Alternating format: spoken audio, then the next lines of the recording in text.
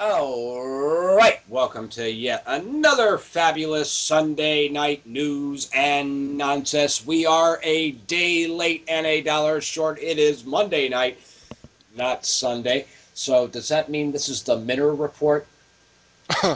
I think so. I'm still crying from last night. I was all alone. Spatry well, left me. I thought you were my friend. well, the thing is, you sent me the message stating that you were on Skype. I got the message right about 10 o'clock, which is the usual time we usually meet. And then here you go. You already recorded the show without me. Ah, Yes. Well, but well, look, we usually get on pre-chat, but you were busy, splitting the atom, which I understand. You and your new fancy schmancy atom splitter blender. But oh yes, and wait till you see my new titles. They are going to be coming out maybe sometime this week. I'll have an episode up, and these new titles put my old titles to shame. I might do a re-render on the main title though, just for laughs and giggles while I'm at work tomorrow. But yeah, I've been doing a lot of work with Blender, and once I have those titles up, I'll probably be doing some little mini tutorials on how I did some of the effects and that sort of thing that I did with the title. So I mean, yeah, I think it's really really cool cool. and that sort of thing. So we got a lot of interesting news this week Why don't in. you get us started? Shoot. Well, something that caught my eye, Linux Mint 13 has an OEM edition.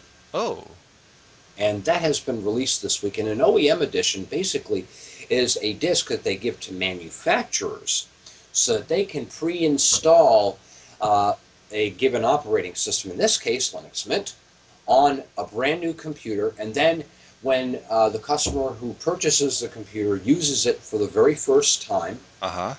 okay, then there's a few little information screens they have to fill out, such as Right. username, the password, and that sort of thing. So this is a wonderful thing to be seeing in the news that there's an OEM release. And another nice thing about this, because it is based on Canonical's Ubuntu 12.04 LTS, the Precise Penguin, you called it Precise Perfection, something else.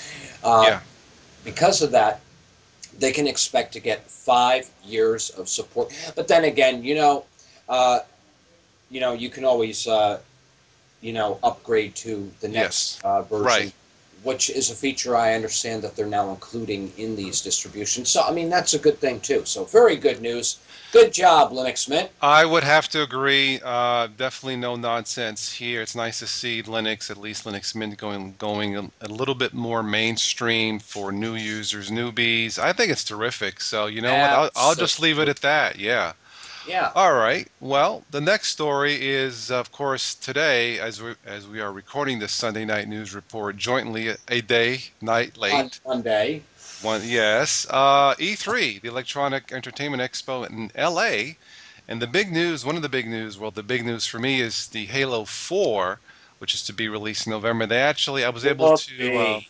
oh, shut up. But anyway, there's a 6 minute or so preview of the campaign, and it looks movie-ish, blockbuster-ish. But Well, Spatry, someone just emailed me a hot insider tip, but don't tell anybody, okay?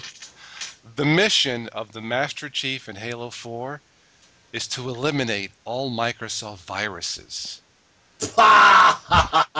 But that should put Halo into like Halo 24, so they definitely got that covered. But yeah, well, yeah, then they won't have to run out of any plot or anything like that. But you know what? What's interesting though was um, I was uh, I was walking around in Target or yes, Target yes. um, the other day in the electronics section. They had an Xbox set up and some racing game on it, and I was really amazed. Yeah, look, we sometimes crack jokes about Microsoft, but I'll give credit where credit is due. The Xbox 360 and the choices and the quality of the games, really Microsoft, I think, has done a terrific job in terms of research, money, testing, quality of the stories, and I do not play PC games either on Linux or Windows because the Xbox 360 handles everything.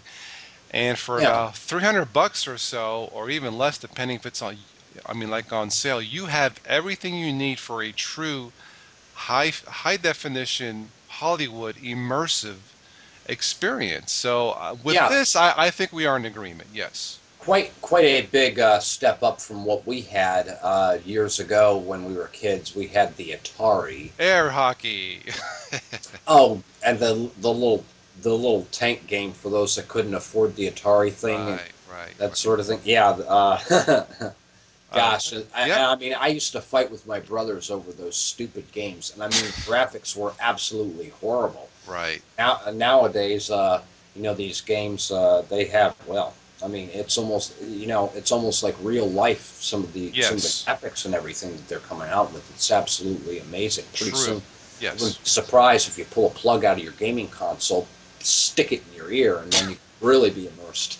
That's going to be the new Sony ear smartwatch, or stick it in your ear watches. Yeah, right. Yeah, Yes, yeah, right. you know, So, just shove it in your ear, and then all of a uh, sudden right, you're living in the game. right. 3D for real. Uh, Right. Yeah. yeah, and then people who have those devices will not be able to distinguish reality from fantasy. Well, a lot of people can't distinguish anyway, so they will feel right at home. Yeah. Exactly. What else you Uh, got? Yeah. okay. Well, hot off the press from the Muktiware website, we've discussed this before, where there was a battle between Oracle and Google, and it turns out that APIs can't be copyrighted. And according to the article, Judge Alsup has ruled that APIs can't be copyrighted. This is a very important ruling, as it was feared that making APIs copyrighted would turn the software world upside down. So definitely chalk one up for the court system for making a wise decision there. Yes. Now, if they could just get rid of, because software shouldn't be able, they should, you know, they, putting copyrights on software and that sort of thing. This is going to hamper innovation, And the thing Yeah. is, somebody, yeah, sure, somebody may, putting patents on somebody's idea for Yeah. this and that and this and that. I mean, you know, so, lots of other people in the world out there. Let's say I want to make a video editor, and obviously it's going to use a feature that somebody else may have Right. thought of. Well, the Yeah. thing is, it's still my code that I'm using to create this particular thing, which may be completely Right. different from their code. Right. And so I really don't think there should be patents on software at all. So chalk one up for the software industry, and I'm glad to see that. So, Sounds good. I have one more story concerning Microsoft. Now, to be fair, before we oh really no, here we go again. one more. But you'll love this. You'll love this. Now, to be fair, I read it wrong, but this is what I thought I read. Okay, you ready? Microsoft patents blue screen of death. But I read it wrong, okay? Microsoft patents blue screen of death workaround. Oh.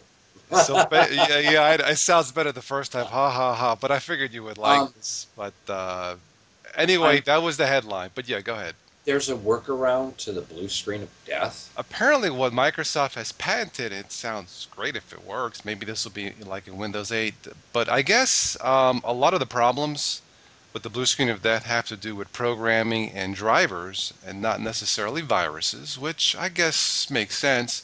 But they've patented a technology where it's like instead of plugging in your device and it'll work in one PC and not the other. Apparently, it's going to be, I guess, a little bit more like Linux, just plug and play for everything. And Uh, if this really works, battery, I think it's a great idea. Yeah, um, okay. Cool. yeah. Yeah. More power to them if they can get it working. But will they get it working? I don't I know look. about that That's one. I first I read it wrong, and it was funnier that way. But to be No. fair, it was the Okay. workaround. So, but you know what? If it's truly what they've done, that's another notch for Microsoft. And one more thing about Microsoft. You can get, if you buy a new PC now with Windows 7, you will be allowed to upgrade to Windows 8 for only 15 smacks. $15. Imagine that. Clearly, to force this operating system down people's throats. Yeah, Or they might be worried it may not be as popular. But I'll give kudos to Microsoft when they deserve it. At least if you download it and don't like it, you're only out $15 and not a yeah, 100 or 200. You know what I mean? yeah. I Yeah. was just told that Microsoft has released another consumer preview, and Yes. really, I wasn't really all that thrilled by the first two previews that I looked at. So I think I'm going to skip this next preview over. If I had a Um, tablet, I think I would be more inclined yeah, to have. But exactly. since I'm I going. don't, I mean, I may take a cursory look at it for my subscribers, but honestly, it really is designed for Yeah, tablets. To be fair, it looks fantastic on tablets. Desktops, I think I'm convinced, but I'm not there yet. So, yeah. So yeah, I think I'm going to pass that one up. Besides, I've got so much on my table right now anyway, right. and I have a special announcement I'm going to be making within the next 2 weeks, and I'm not going to say what that is, but Oh, please, please, please spill the uh, beans now. Please, please. well, okay, I'll spill the beans. I'm actually going to be starting a show on Blip TV, Okay. and actually I'm going to be within the next 2 weeks. I'm going to be uploading all of my new episodes up to Blip TV, and I'll have links on my Yahoo pages or on my Okay. YouTube pages. I meant to say, linking people to the newer content and that sort of thing. And that Ah, show will be strictly multimedia. From time to time, I may upload some stuff to YouTube, but pretty much I'm going to be following along with what Jordan from This Week in Linux did. He moved over to Blip TV. He seems quite happy with it, okay. and and I like the branding features. I like the the features and the layout and the way it's set up a lot better than the changes that they have made to YouTube and that Okay. sort of thing. So yeah, I think we're gonna Cool. do some. So I'm going to do a little bit more along that. But the thing is, my viewers and subscribers do not have to worry. I'm still going to keep my show up on YouTube, and I'll still be uploading content there once in a while. But yeah, I'm going Okay. to definitely be doing a lot more with Blip TV, and I've got some really cool new titles coming out that people are Nice. enjoy watching and that sort of thing. And I'm still counting down to episode 300.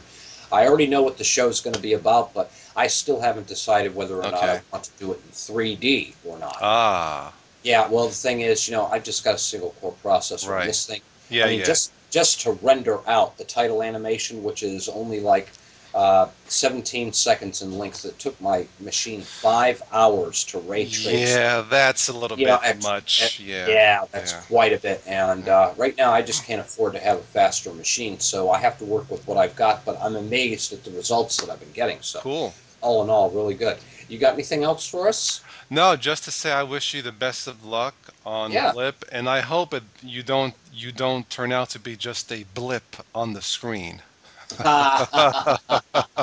I love you too, Total West. And on that note, Patrick, do you have anything else?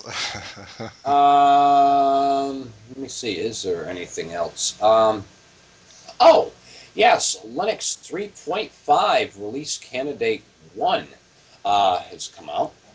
And it's a pretty normal release, roughly 60% drivers, 20% architecture updates, and 20% all over for file systems, documentation, tools, you name it.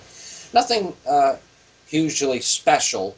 Yeah. There's some memory compaction issue that's still being discussed, um, but they don't think there's anything particularly scary or special that stands out over everything Okay. else in the first release candidate. So we can expect to see more improvements to the kernel, and but that's no real news anyway. As an Arch user myself, I'm getting a new kernel I think once every week, Ah, and yeah, and okay.